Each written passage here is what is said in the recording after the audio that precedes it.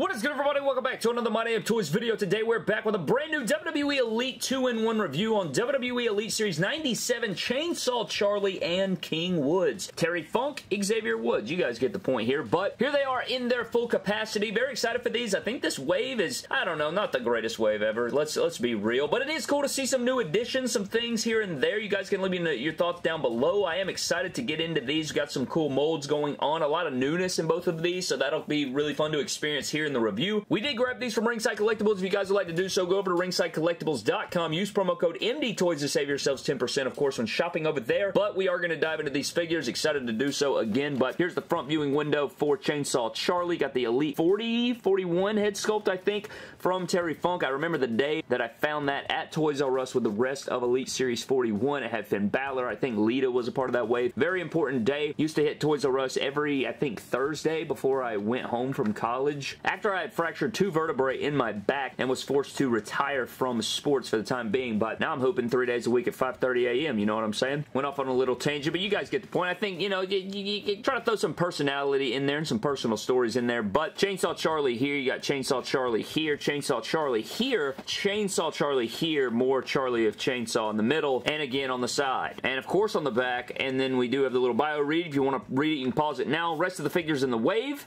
And then we also have Xavier Woods. New formula on this guy. Looking pretty good. I like it a lot. You got King Woods all over it, of course. I like this gear a lot. I think it's actually better than the Chase, which is in the maroon. But on the side, you get King Woods. On the side, you get King Woods. And on the back, there is the King himself. And you also have the bio read, the rest of the figures in the wave. But kind of a singles King Woods, you know? Kind of a singles Xavier Woods. Don't think we've ever really seen a singles Elite of Xavier Woods, which I guess they're never technically singles, or they've never been really that way. I know you could say singles in quotations, but let's crack these guys out of the packaging, find out what they're all about, and see how they compare to the rest of their figures, even though this is kind of a first time in the line, to be honest. But let's crack them out, find out what they're about, and we'll see what comes of the review.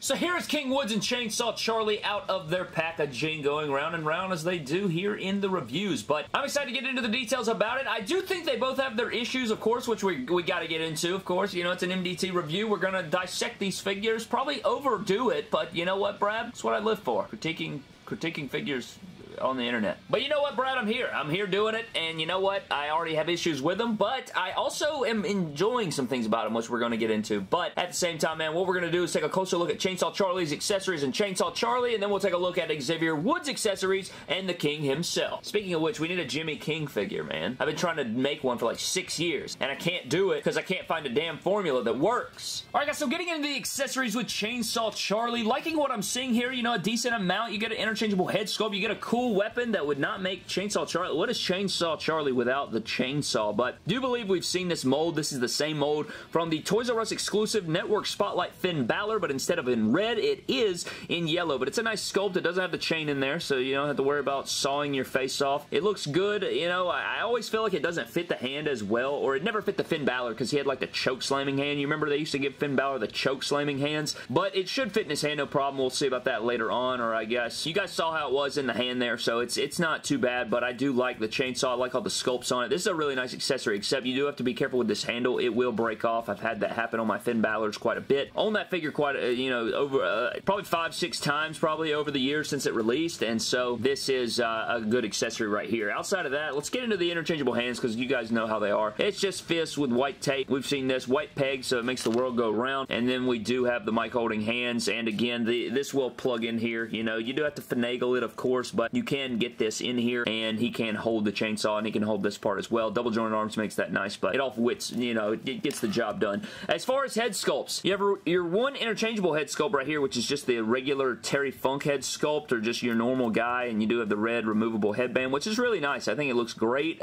You know, it's a bit cartoony. It's your old school Mattel, you know, Elite 41. It's like 55 series ago or something like that, so this has never been terrible. I think a new head sculpt would have been nice, but, you know, we are getting that new, you know, that Coliseum 2-pack with Hulk and Terry Funk, so we'll get some new head sculpts there, but this is, you know, a different time, but still, it's still, you know, it's a reused head sculpt. It's not the worst. At least you get to an option there. But here's our new head sculpt, and this is just, I don't even know what to say, bro. This is just, I don't like this, man. I do not like this. This is so, I don't even know. It is just not good, in my opinion, you know, and I'm not a Chainsaw Charlie Terry Funk connoisseur, but this is odd, bro. I know it's supposed to look like he's wearing a wrap on his head. I do believe it's supposed to look like pantyhose over his face, but this does not look like it. I think the likeness is okay there. I don't like that there's no hair on the forehead. I think like mashed up hair against the forehead would have done a lot for this head sculpt, but you get your, you know, your dust and stuff going on, but it's like way too white, and it looks very odd. It looks like spray paint, and then you got this hair just coming out of nothingness. It's not like it's a full leather mask like Evil Uno, and then you have hair going through holes. I just think that they could have done a lot better with a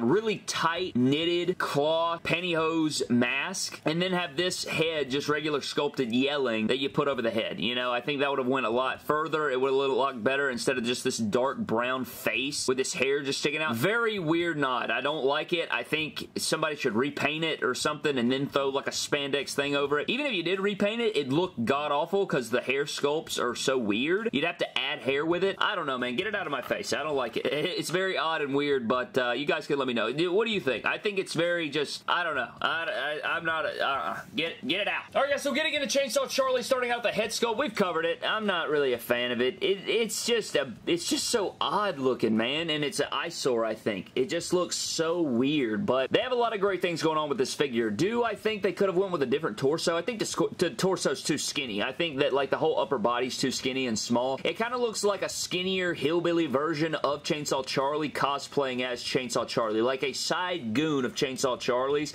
in my honest opinion. But, you know, you got some cool things going on. I do like the usage of, you know, the paint and stuff. I still think it just looks like paint. It doesn't really get across, like, I think it's a good idea. I just don't think it's executed that well. I do like the new sculpted sleeves here, double jointed, non-pinned, you know, just really cool sculpts going on right here with the wrinkles and the rolled up sleeves, and they're very well articulated. Like the arms feel really, really good, which is always a bonus for me. I love that they have the suspenders connected right here, so like they are connected fully here and they don't just pop off, and it's not only connected in the front but in the back as well. You do get the continued stuff on the back, which is really nice. Very small figure for the crotch piece. As you guys can see, there's a lot of space right there, so when you're trying to articulate it, you know, it is gonna, you know, it's gonna hinder it because he does have these suspenders on there. I'd be careful with it not to snap it, but I don't like that the belt's not painted. I think that would add a lot of dimension to the figure. I think even giving him like dry brush jeans like we've seen in the past from Mattel would really add to it as well, but we've seen this. It's just Dean Ambrose crotch and legs and shoes just repainted, so it's the light colored jeans from Elite 48 Dean Ambrose. Pegs are in there and all, and then you do have the details on the shoes slash boots, which I think do a lot for it. You got the red laces with the white outsoles. Look really good. It's just, you know, I don't know. I think it's really cool to get these one-off characters, or these kind of, you know, out of the blue characters, or, you know, the ones that are outside the original wheelhouse or the wheelhouse that, you know, we typically get of characters, but I think it is lacking some things, and it's hit and miss, but at the same time, there's a lot of great things going on with the figure, which I really like. So as far as articulation, he can kick forward pretty good there. His split is good because he is on ball joints. He does have a double jointed knee. He does have a little bit of an ankle rocker. It's your typical Dean Ambrose. The figure feels really good in hand. Like, I feel like I could pose a 5-star banger with this guy. I really do. The arm articulation is fantastic. I am really blown away with how good it feels in hand. I just think I may take this and turn him into a different character, just because I don't think it really captures Chainsaw Charlie, and I don't really, you know, I don't know. We'll see what comes of it, but I'm not a big fan of the head sculpt. If you guys want to see what this looks like with the regular Terry Funk head, or just, you know, your normal headband head sculpt, or whatever you want to say, put that on there. There he is without the mask. Honestly, I think using this and then buying a cloth mask or something, or getting somebody to make one, or go out buy your own pantyhose, cut off like the pinky toe or something off the pantyhose, and then just throw it over the figure with a rubber band or something, maybe. I don't know. Yeah, I'm just playing around there, but, you know, this looks pretty good as well, so you get some different options. But I like the figure a lot. I just don't think the accuracy is quite there as far as, like, how big he was, and I think there are some hit and miss things, but the figure does feel really, really good in hand, which is always a great plus. But here is the Terry Funk, and as far as figure comparisons are concerned, I did want to see what a couple Cactus Jacks look like, so here is the Elite 48, and then the terrible WrestleMania figure, and these are, like, head swapped and stuff, but I still think that they look good up next to each other, so that's a pretty cool thing there. I don't have my original Terry Funk. I think I have one somewhere, but it's not out and about. I try my best to find it. I don't know where it is. Well, we'll have to just build a bridge this time, but Chainsaw Charlie's, he's getting the job done, I think. I think he gets the job done, but there's some lack of execution some places, but overall,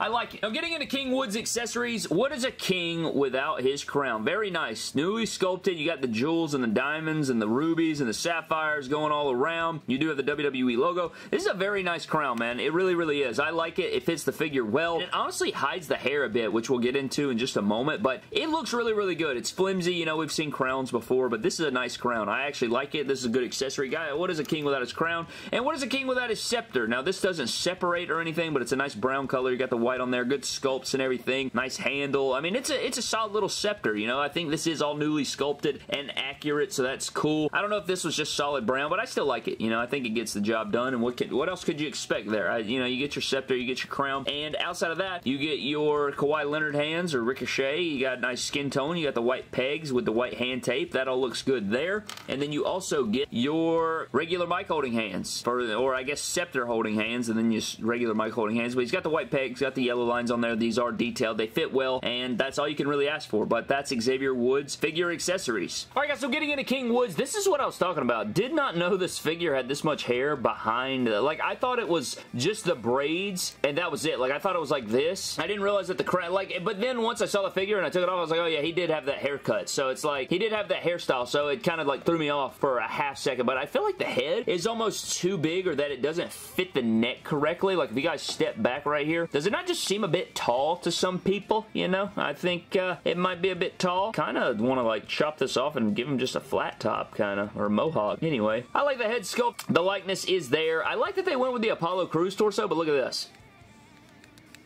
That's an issue, man. That's definitely an issue. I guess it's not, like, horrific, but it's not great. I like the muscular shoulders and arms. I just feel like this one had that tight issue for a minute, and now look at the bicep. Look how, like, loose it is. This one looks a lot better. You do have the double joint arms, which are nice, but I love the gear. I do like the logos and stuff going on with it. The white and yellow and black look really good. I love his logo on the back here. That looks nice. Everything with it is nice, and I like the formula. No knee pads. You know, usually his figures don't come with knee pads, but they got the new kick pad mold from the Seth Rollins Elite 93. All the stripes are clean. All the deco is clean. The belt's clean. I like the formula. I just don't know how I'm feeling about this figure, man. Overall, I just think that that arm right there gives me issues. I feel like it's a bit out of proportion in some ways, but at the same time, it also looks good. It's kind of a weird thing about it, but let's back this thing up. Take a look at it from here. I guess it's not that bad. It's more noticeable in person, but when you compare it to some other Xavier Woods, you can see how big of a difference it really is, man. I mean, it really is a big difference, as you guys can tell here with the Xavier Woods compared to the rest of the Xavier Woods. You get the updated torso. I think it would do a lot better with chest and stomach hair. I think that would have added to it for sure. I think that would have definitely added to it, but you get the bigger arms, you get the bigger torso, you get the muscular shoulders. I think it is more accurate to Xavier Woods. Like, when you look at him, he's pretty muscular and stuff like that, but it's kind of wild that we have all these Xavier Woods, isn't it? I mean, it's kind of crazy. You don't have, like, your Goblin or your Elf kick pads on there. You know, you're getting, like, it's not as big, right? I think the height is still pretty accurate and all that, but it's kind of wild to see how far we've come with these Xavier Woods, from the Elite 43, the Elite 52, Toys R Us Booty-O's 3-pack, the Elite 60 or 61, I think, maybe 59, I can't remember the exact series, and then you do have the Elite 78 over here, I think. So, truly wild times that we see here, and then we also have the Chase variant, so it's kind of crazy that we have 8 different Xavier Woods Elites, but it is cool to see all of them up next to each other and stuff. Maybe you can mix and match some head sculpts. The head sculpt that came with this one, not this one, but the opposite head sculpt, I don't even remember where it is, but I think that would probably look good on this figure as well, so that's probably something you could do, but you could also put that head sculpt over here, so let's just look at it, you know, would you just look at it? You know, buy this figure off Ringside Collectibles, they'll ship it to you, and you can just sit there and look at it, but there's that, you know, if you want to do that. It doesn't look half bad, kind of fits a little bit, but then you could take this head sculpt and plop it onto the older Elite, and I mean, he kind of has like a giraffe neck, so that's, I don't know, it's not horrific, I guess, but yeah, you know, it's an option, and that's what we love. You love options. But that pretty much wraps up our 2-in-1 WWE Elite Series 97 review of Chainsaw Charlie and Xavier King Woods, man. Like both figures, but they're not perfect, you know, they're not perfect, as we've discussed here today. I think the formula of Xavier, I almost said Apollo Crews, the formula of Xavier Woods is nice, but I do think it does have its issues. I think think Mattel just hasn't quite figured out the big muscular shoulder to bicep to torso ratio, whatever that is they got to make the torso fit and have a good tight ab crunch, not get loose shoulders, not get stuck in poses, but also have the ability to buttery articulate, you know what I mean, like be smooth as butter, not have the looseness on the bicep, the shoulder, or the ab crunch all in one figure. I think that is something that they're struggling with right now, and they're still in the cusp of getting used to that. But like, if the Chainsaw Charlie's articulation feels fantastic, I think his shoulders are perfect. I think that his torso's undersized. I think that they could have definitely added girth to this figure, and so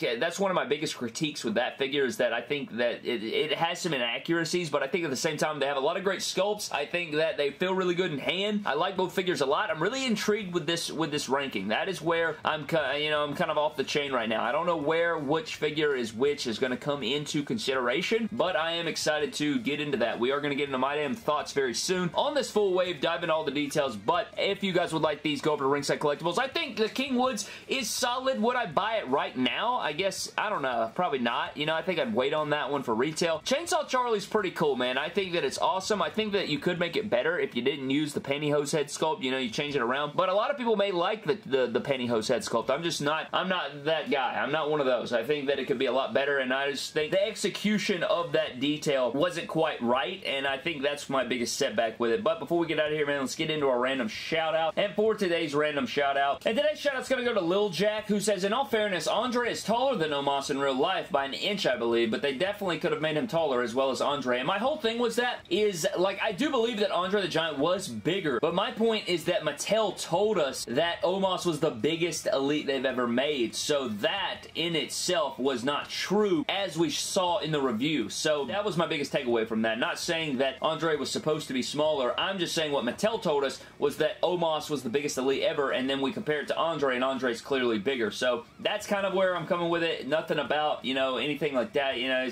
that's just where I am with it. But anyways, man, that is going to wrap up the video. Thank you guys so very much for watching. Hope you guys did enjoy. Leave me your thoughts down below in the comments section. I'm getting out of here. Have a blessed day, and I'll see you guys next time.